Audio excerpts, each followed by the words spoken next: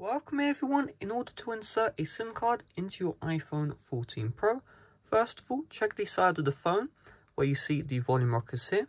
And if you see this outline and a hole, this means your iPhone 14 Pro supports the SIM card.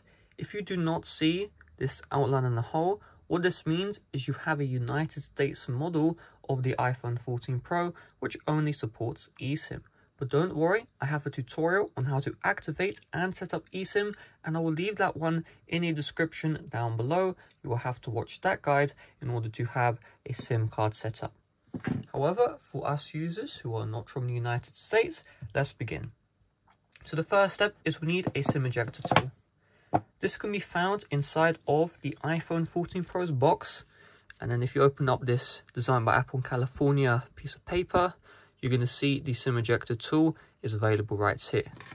If you don't have the box, you can always use a SIM ejector tool from an older iPhone. You could find a box even from an Android phone.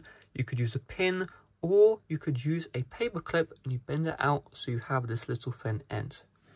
Once you have a SIM ejector tool, which you can use, you just want to insert the thin end of the SIM ejector tool into the hole right here that you see.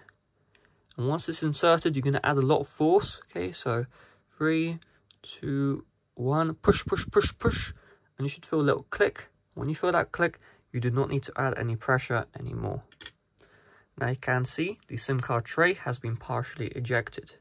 So from here, you just want to use your nails and just push out the SIM card tray right here.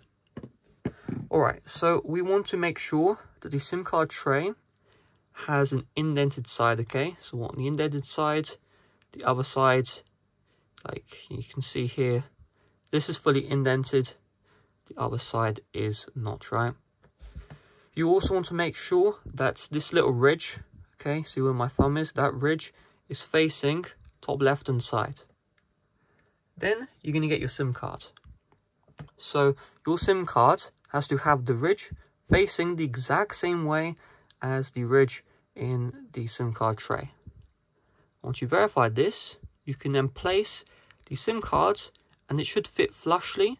Okay, so if you rub your finger, it should feel flushly fit into the SIM card tray because everything was facing the right way. Now you're just going to make sure the SIM card tray, you see that little hole right here, make sure that is facing down. Then get your iPhone 14 Pro, make sure it's facing up correctly. And then you just push SIM card back into the iPhone 14 Pro, just rub like this so everything is flush.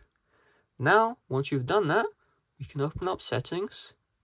You're then going to see where it says mobile data. And from here, we should have all of these options. So we can see my carrier, network selection, Wi-Fi calling, network provider services. And once we see this, that means that we have successfully inserted the SIM card. You may also be able to tap on Add eSIM, and in some cases, it will allow you to convert your physical SIM card into an eSIM. However, in this case, I see this phone cannot be transferred because the feature is not supported. But for you, if you do have that feature from the carrier, that is how you convert the physical SIM to eSIM. With that being said, thanks for watching. See you guys later. Bye-bye.